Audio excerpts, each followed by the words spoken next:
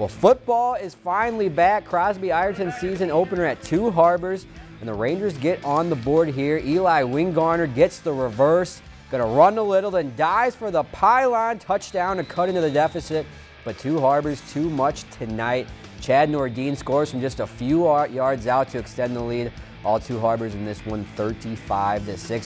If you've enjoyed this segment of Lakeland News, please consider making a tax-deductible contribution to Lakeland Public Television.